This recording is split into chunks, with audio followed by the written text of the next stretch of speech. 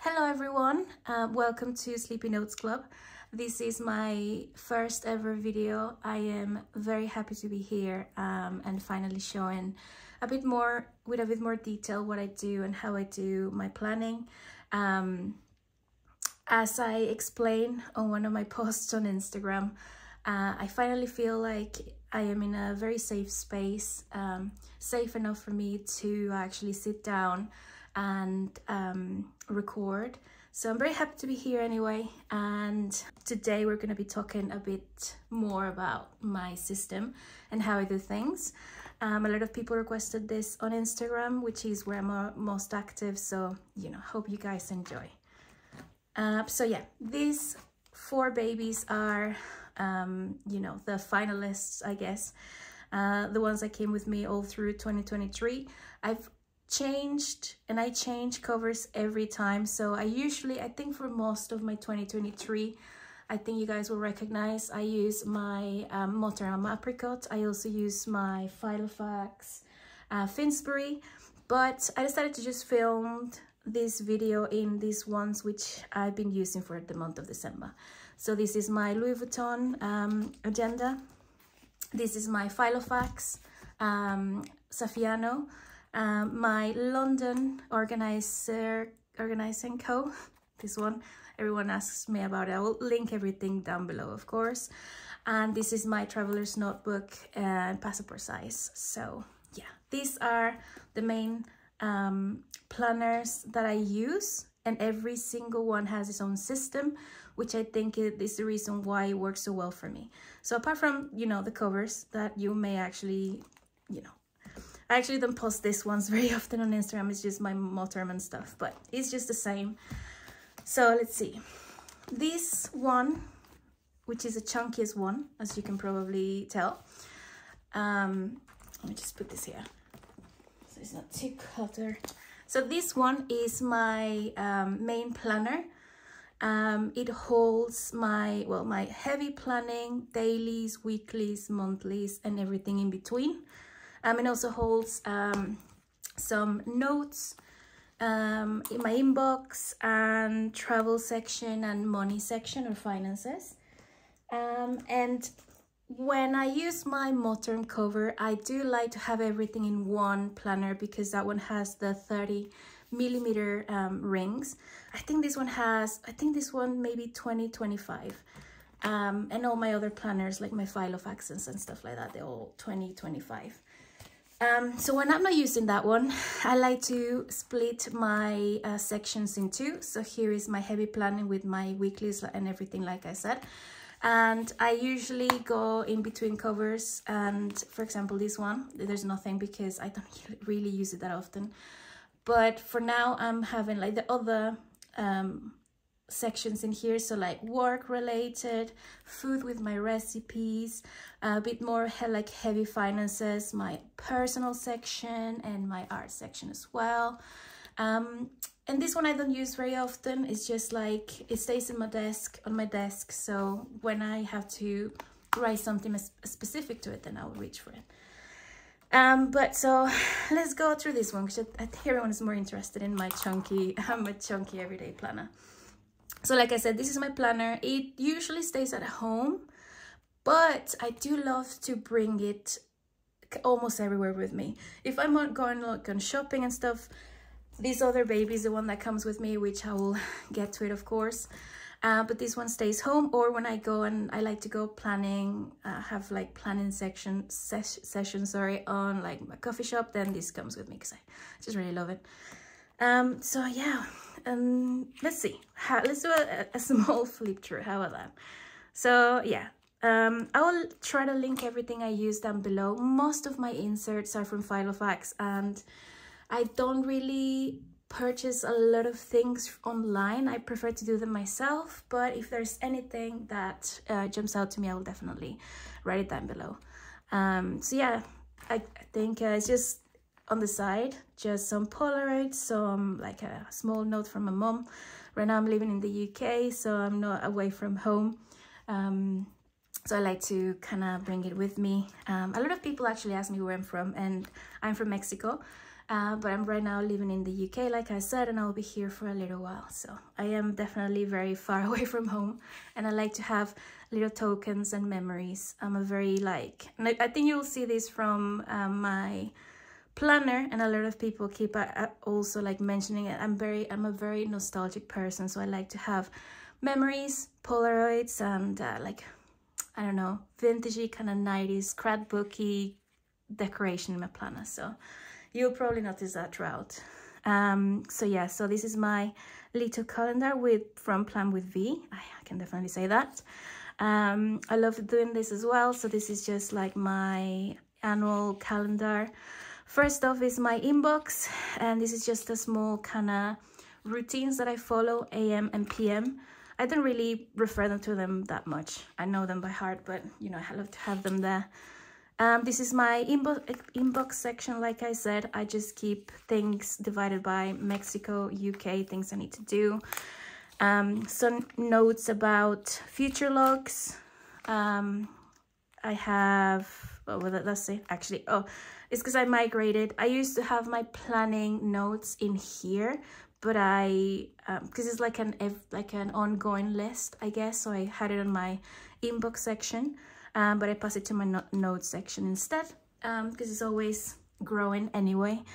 I'm also thinking for 2024, I can tell you, I'm thinking of merging my inbox and notes section, because I feel like it's just the same thing. I'm not really, my mind doesn't really comprehend the use of an inbox. For me, it's just notes, so I may actually do that for 2024.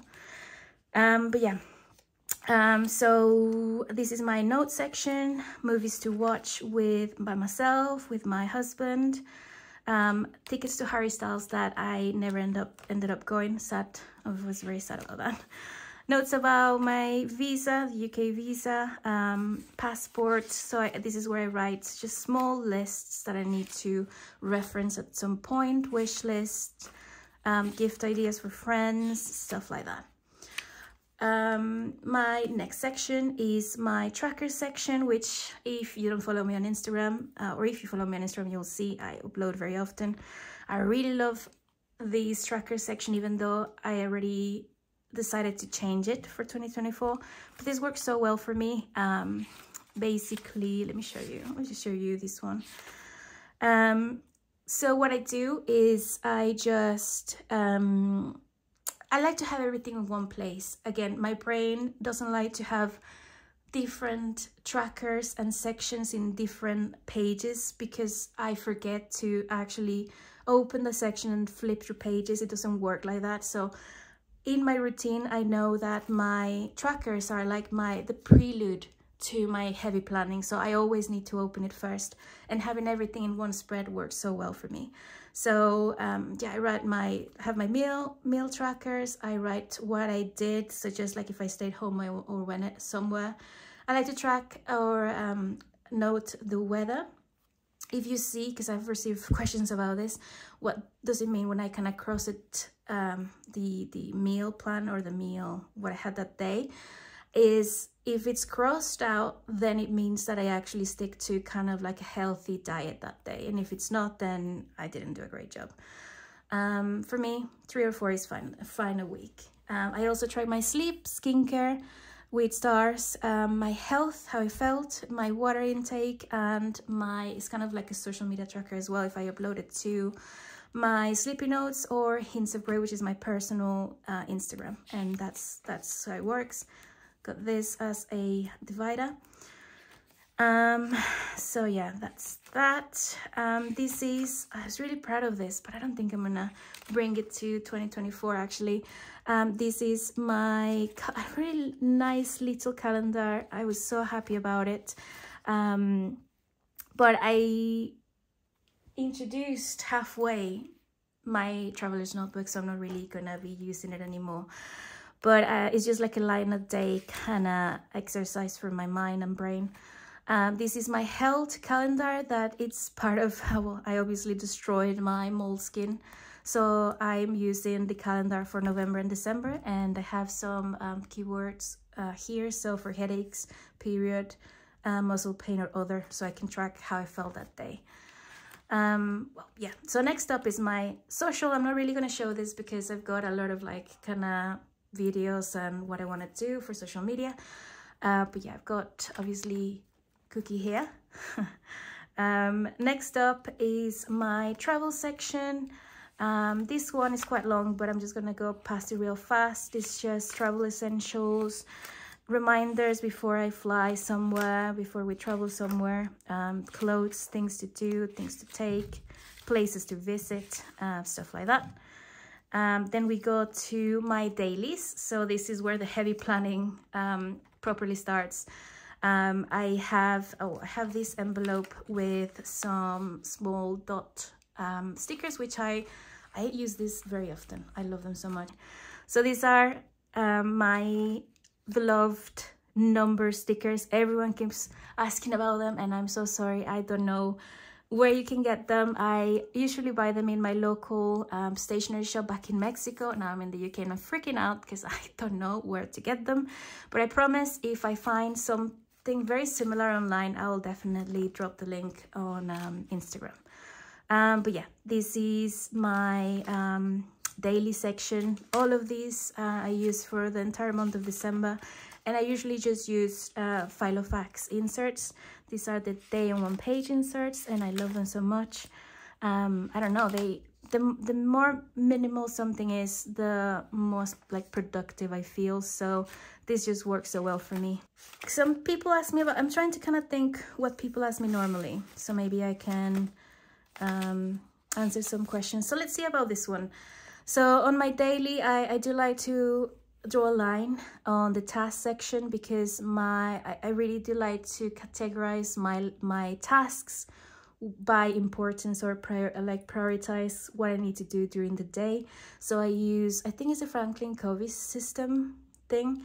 A for the most important things that I need to get done that day. B for still want to do that day and it would be great if I do, and that is B. And C, I don't have to do that day, but if I do, then that's great. So that's kind of what I do. So that's why I like to draw a line with a pencil. I also, the schedule, really love seeing my day in a kind of timeline way. When I cross something as well here means that I did do that activity that day. If it's not crossed, then it means that I didn't do it. Same for crossing out my tasks. Sometimes I do that. Sometimes I like to highlight the ones that I actually finished, which is this one. And sometimes I just like to cross it, but like completely. So it doesn't really matter, it's just how I feel on that specific day. This is today's date. This is where I'm filming. This is my dashboard, which I really love. I always end up changing my dashboards, but this one, since I'm away from home, I made my best friend write a small message for me before leaving Mexico, so I thought that was really sweet. This is just like a letter I found on a local stationery shop. I'm sure you can find it on like Michael's. This is a Polaroid picture of my husband and I, and this is my favorite brand, like makeup skincare brand, Glossier. So I always like to have stuff like that there. They make great stickers. But yeah, so that's my daily. My weekly, again, very minimal. There are also Filofax inserts. All I do, again, I draw a line and I divide my days with activities I need to do on the day. So these are all the tasks, and if I have to go anywhere that's not at home, then I write it here. Either home, posada, which is a Christmas gathering, coffee with friends, brunch with friends. So that's how I do it. If it's crossed, then it means that I did it, or everything was good. And yeah, so well, let me show you my specific system after, but that's my weeklies. That's just what I do. I like to separate that again because my brain likes to separate things, and if I have everything everywhere, then I'm not productive enough. The divider for that's again me and my husband. And then my monthly section, well, yeah, so event calendar for birthdays. This is the last section that I use and my heavy planning. So basically, this is my calendar. I'll just show you December. What I like to do is I color code each week with a different color, usually with my mild liners. And then I like to keep a inbox section or a list of the tasks that I need to do each month. And this is how it looks, usually a lot. I just write anything that I think of that I need to do that month goes to this list. Since I color code my weeks, then I put the colors in here. If there's any specific dates, then I can write it down. But if there's no specific dates for specific tasks, for example, pick up one of my bags, I just knew that I had to do it on a specific week, but I didn't know what day yet. I just color coded and I added that. So yeah, this is really useful. I don't think I can live without this. I always plan at the start of a new month. The first thing I do is I start with my monthlies. I write the events that I know are happening and some objectives here. And how I plan is, as soon as I have stuff to do for the month and things that I know I need to do, first week I also plan at the start of each week. So first, at the start of the month, I plan my monthlies. Then at the start of each week, usually Sunday or Monday, but I prefer to do it on Sunday. So I sit down every Sunday at the start of each week, and then I'll look at my inbox, see what specific tasks I have for that specific week, and then I will start filling my weeklies for that week. I don't plan everything, I just plan a week at a time. So after I look at my inbox, I start planning my week. I see one that's a bit more filled, like this one. I again write the objectives I had in my calendar here. If there's a specific events, then I write them here. And all these tasks come from here. I never, ever, if I have something to do out of nowhere and I reach for my planner, I never go and write it down. Even if I know the day on my weekly, I always go here because it's more like I find it like I keep a better kind of organization that way. So it always goes here, and then Sunday comes, I'll go and they go here. And then after this, the same Sunday when I'm planning the start of the week, I look at Monday, and then I go for my dailies. Again, I never feel 2, 3 or the whole dailies, even though I may have this all like completed. I always look at one day at a time. So let's say today's Sunday, tomorrow's Monday. I already filled this with what I had in my monthly. So all I'm gonna do is fill this, and if there's anything to do, on my Monday page. And the rest is history. I don't want to know about it because then I get too confused. So that's how it goes from monthly to weekly and weekly to daily. Honestly, I hope that makes sense. Even in my head, it's so difficult to even like illustrate how I do it because I just do it automatically. But if you have any questions, let me know. So yeah, basically that's it. On the back, I have a mini money or finance section, and that's it for my heavy planning. Then we go, and this is going to be real fast because it doesn't really have that many things. This is my pocket planner, my beloved pocket planner. I love it so much. All I keep here, apart from, you can, if you want a specific flip through, then let me know. But this is just my on-the-go planner. So this is basically a copy of my weekly section, but focusing on events that I need to do outside the house. For example, let's see if I have I sometimes put a couple of receipts and stuff. For example, here I had a nail appointment, and I definitely knew that because I looked at this. So all I do is, again, draw a line, a specific event. I write down and highlight in yellow always, so I know what's happening. And then I write tasks here, but only tasks that I need to do outside. Nothing that I have to accomplish inside. It's just outside planning in this little guy. So that's it. events and tasks, other events as well, but this is the main event, and these are tasks that follows. For example, had to go get myself a coffee before the appointment, then the nail appointment, and then I had to go print, and then I had to go stationery shop, and then I had to go pick up a ring.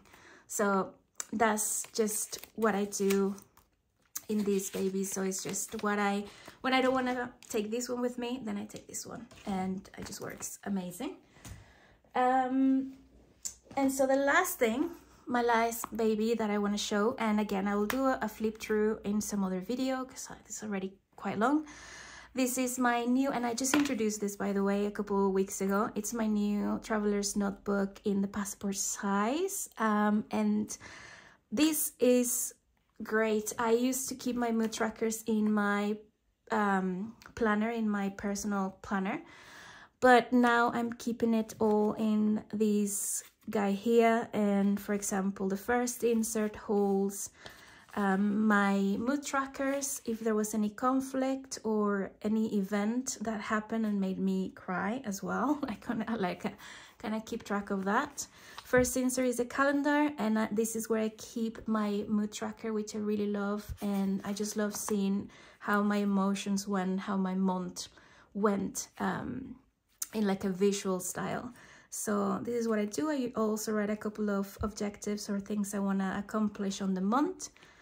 My next insert is the hope this is not too small for you to see, but this is my weekly section. This is where I keep more of like a health log, which definitely is going to come with me to 2024, is a headache, you know, headache, cramps, my period tracker as well. This goes here.